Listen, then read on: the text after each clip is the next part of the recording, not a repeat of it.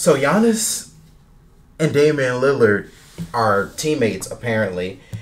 And this is like the last thing I thought I was going to do a podcast on today. I'm sure you guys thought I went into some retirement. You know, oh, he got into college, he forgot about us. But I promise you, that is not the case. It just took the league blowing up and Damian Lillard getting traded unexpectedly for something like this to happen. But of course, before I get right into this video, I'd like to remind you to like, subscribe, turn on the notification bell. Guys, help me out a little bit. Of course, follow my boy Rickey on Instagram, Rickey the Creator. His Instagram tag is going to be left in the description, so you guys go ahead and follow that. But of course, let's get right into it. Now, before I open the floor for everybody to say what they want to say, whether that be in the comments or whether that be in my Instagram or anything, I need to go through the full trade details first. Now, the Bucks get Damian Lillard. We've already covered that.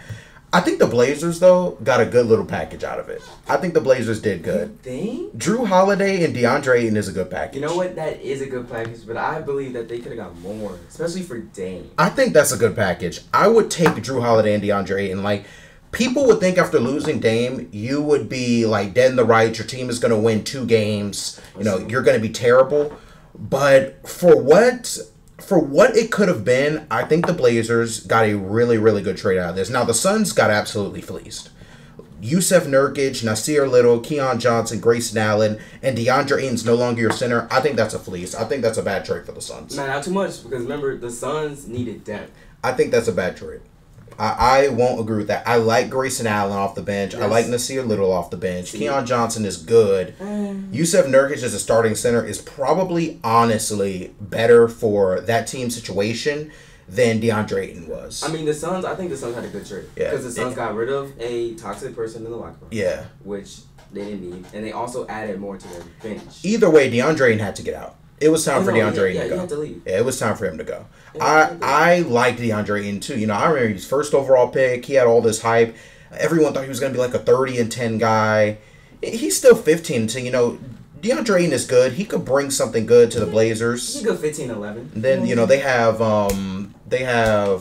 forget his name, Scoot Henderson. They have Scoot Henderson over there. So I think the Blazers did good in this trade. I think the Suns got fleeced, though. That I won't change my mind on that. I think the Suns got fleeced. Because for you to trade... Now, they did pick up a bad contract, yeah. Yeah, but for you to get involved in a trade like that, pick up Yusef Nurkic, who is on a crazy contract considering how much he brings. Grayson Allen, who, you know, he has his little moments of toxicity, I would say. Nasir Little, who hasn't really produced at a high level. I remember Nasir Little coming out of college. Keon Johnson, who's pretty good. I mean, I guess, you know...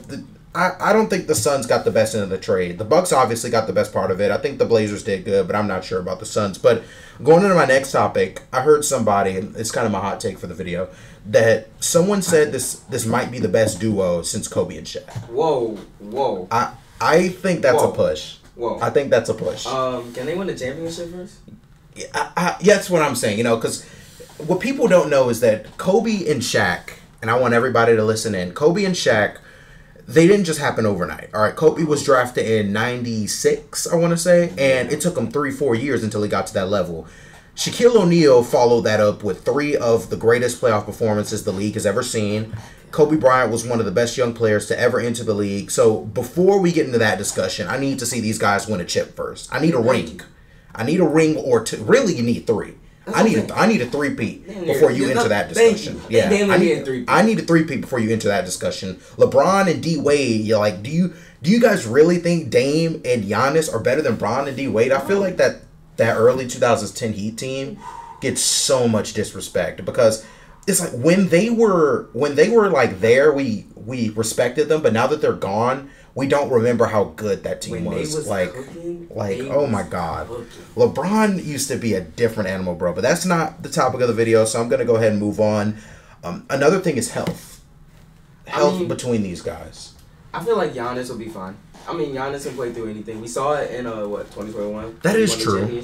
That's true. Played through a bunch of stuff. But even last season, he played through a bunch of stuff. Even then, you know, Giannis... It's rare to see a player nowadays. Like back in the 90s, you could count on a player to give you 82 games in a season. That's true. Now, that's not going to happen. You're lucky if your superstar plays 70 games in a year nowadays. And that's not something I like because as a fan, I feel like you want to watch the best players in the league play on a daily basis.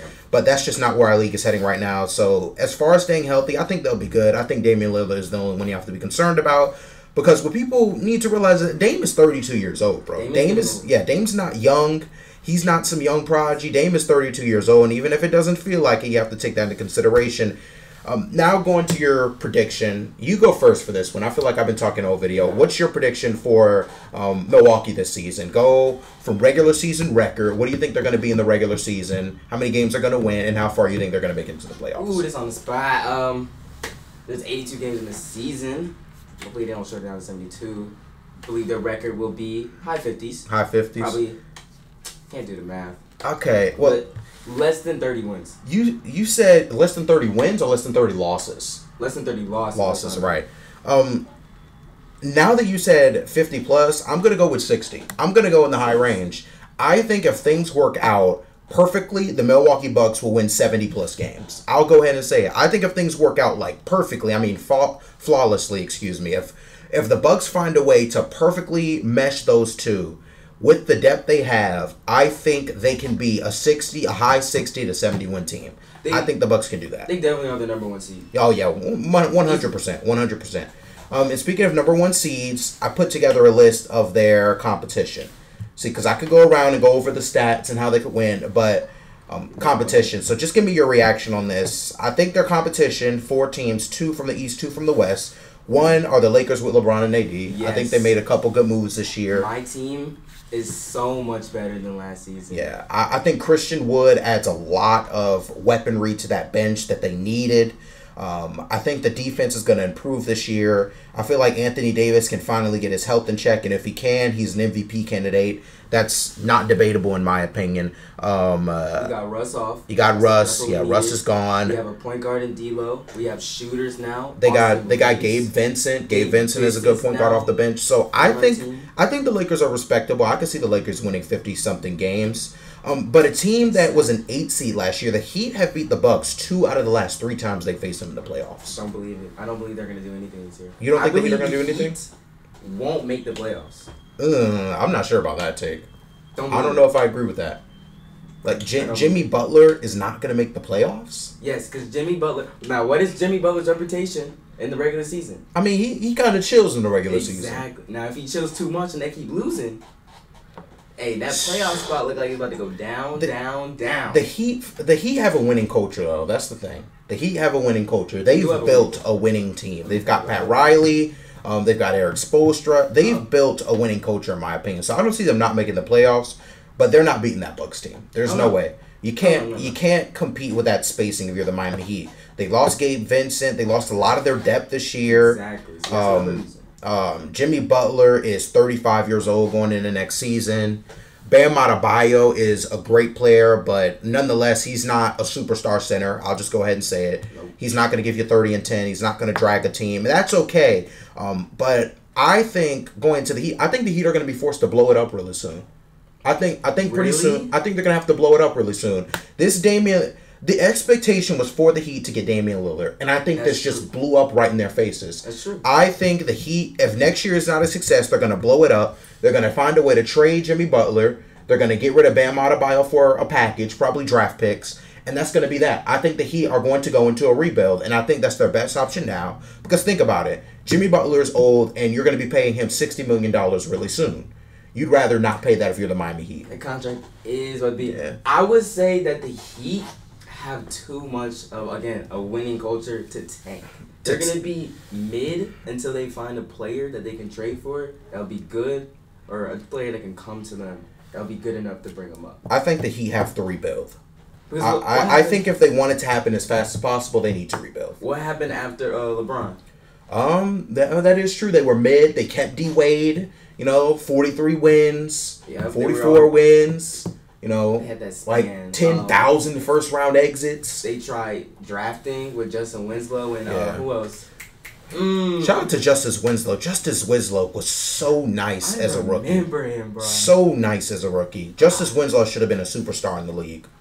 He should have been. He had all that potential. And then it was mid. They floated because then they got Tyler Hero at a decent pick. I think lottery. That's another guy. They have Tyler Hero still. I forgot about Tyler Hero. If Tyler Hero don't improve, they're gonna trade him. Yeah, I think they should. I think I'm getting kind of off track here, but Hero to like a team like the Lakers would be ridiculous. Hero coming off the bench, like Hero is a walking bucket. The guy has 20 points per game. I think him, like even to the Bucks, him with any contending team that needs that spark off the bench would be really good. And Hero has one of those personalities, right? He could go to a big city and be super popular, be the superstar. Like he could go to New York or Brooklyn and succeed. Oh, Mike, New York, the Lakers, the Warriors. Oh my God, the Warriors is the perfect fit for Tyler. Super teams, but maybe Jordan Poole. Next team that's the Bucks competition are the Celtics.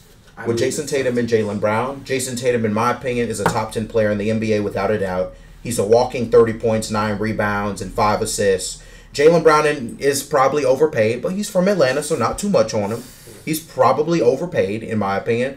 But Jaylen Brown is still 25, 5-5. He's still one of the best shooting guards in the league. I think the Celtics are a team that can beat anybody when they're healthy and focused. Now, Jason Tatum has his moments where he craps the bed in the playoffs and plays like it's his first time being on an NBA floor. But I think if the Celtics get it together, they could be a really good team. I think the Celtics are going to give you their average 50 wins. Yeah. And depending on how they look and how motivated they are, they're either going to be a first or third round exit. A second or third round exit. Yeah. Or make it to the finals and win the finals. The Celtics have crazy potential. They have depth. They have the coach. I don't know. The coach has been a little iffy. I mean, if you talking about Joe Mazzulla, that's a definitely iffy coach. Mazzulla is iffy to me, in my opinion. Definitely iffy. I think he's iffy. But I think the Celtics in general have a really, really, really good, I think they have a good culture going. I think they built a great team. But going to the next team, the defending champions, the Nuggets and Joker with Murray and MPJ and all the depth they have over That's there. one of the two teams I believe that can beat the Bucks. I think they can beat them because 3 teams. I think Joker's defensive impact is underrated. He's still a dude who's 7 feet, 280, no matter how you put it. He's not a great defender. He can't slide. That's the problem. But he's not somebody who's just gonna let you lay the ball up on him. Like, he's not horrible.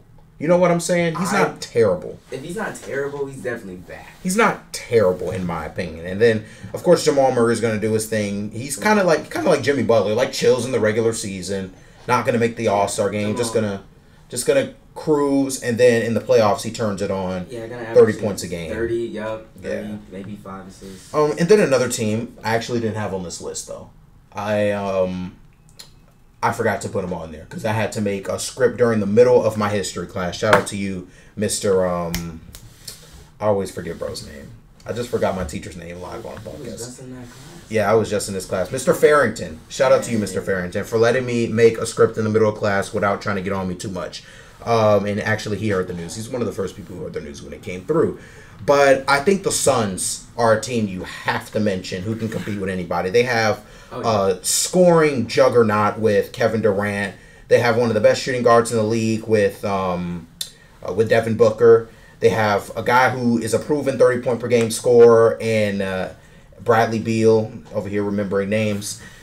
This team is literally an offensive convoy. Like, they might be the best offense in the league easily. This team could score 115 points per game with ease, in my opinion. But the issue is the defense. They cannot defend a pole. They can't defend anything. They're not going to be able to defend. Okay, one, they ain't got no good big to defend Giannis. Yeah. Or Brook Lopez, let alone both of them at the same time. And then you have Nurkic. Nurkic is going to help them, but I don't think Nurkic solves the problem. You got to double Giannis. And what do you do when you double Giannis? You kick it out to Middleton. You kick it out to Dame. Right. That's gonna be interesting. I'm still not sure how they're gonna make that work because in the playoffs, I thought KD and Book was enough. KD and Book were cooking in the playoffs last season. Them niggas combining for what's it called? They combined for like 60 points, 80 points. That was ridiculous. Still win by like 3. That's not good. You can't have the thing was their depth. Their depth was really bad. They didn't have any depth at all as a team. I wouldn't be opposed to seeing Bradley Beal come off the bench. I'll say it. I think Bradley Beal as a 6-man would be magnificent for the Suns. I think that's their best course of action. I think they'll play him like a Russell Westbrook. How they played Russ when Russ was starting on the Lakers. He'll be in the second unit, but he'll still start. I think that's going to be interesting. They're going to. I I'm still not sure how they're going to make that work because in the playoffs, I thought KD and Book was enough. KD and Book were cooking in the playoffs last season. That's probably what they're gonna do with him. I mean, that's all you can do because what you're gonna learn watching the NBA is you can't just group up a bunch of 30-point per game scores and point guards and expect them to win. That's just not how the league works. But and people say, "Oh, the Warriors did that," but not exactly. Stephen Curry he's a point guard. He's a playmaker. He can make opportunities for everybody else. Klay Thompson, at that point in his career, was one of the best 3-and-D players in the league. He thrived off people driving off the basket and kicking it out. Kevin Durant, again, scoring juggernaut, one of the greatest players to ever lace up in the NBA, with all due respect. He's just a blood player. And then you had the glue guy, Draymond Green, and no matter if you like him or don't, you have to admit that guy is vital to the Warriors' success. Vital to the Warriors' success. But in terms of the video, bro, just give me a conclusion. How do you feel about the trade in general? Like, what did you think when you saw it pop up on your phone from Shams or whoever you may follow? And you saw it on my Instagram at Micah Cannon, by the way. You guys definitely go follow that. How did you feel when the trade first got announced? Oh my God, as an NBA fan, it's exciting. Oh my God, we're watching two of the best players in the league on the same team. It's easily going to be in the finals. And whoever they play against is going to be good theater too. That's amazing. Yeah, because a Bucks and Nuggets finals might be two of the crappiest markets in the NBA, not gonna lie, but because of the players, that might be one of the most watched finals ever. And think of the international impact. Like, you have Giannis coming from Greece, you have Nikola Jokic coming from Serbia. So that I think Nikola Jokic is from Serbia. Correct me if I'm wrong. I don't like mixing up people's countries. But overall, my feelings, I think it was a shocker, especially just yesterday. They had reported that the Raptors were the front runners to land him.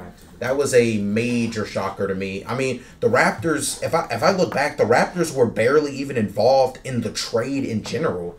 So it looked like this just something that happened today. Like, maybe they talked it over today, decided the Raptors wouldn't be involved.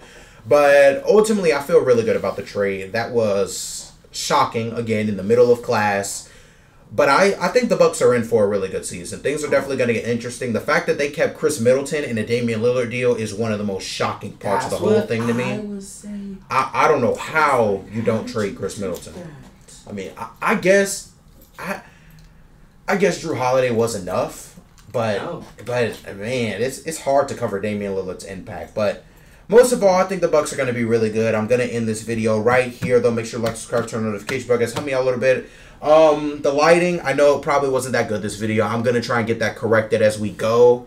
I'm in a new location. I'm used to being in my room by myself. But Brody, Ricky wanted to record the video with me, so I waited on him. There are going to be a lot more special guests because now I'm in college. There are a lot more people who are available, yada, yada, yada. I won't bore you with the whole shebang. But, of course, thank you for watching. Make sure to like, subscribe, turn on the notifications. Excuse me. And thank you for watching. Hey, yo, peace.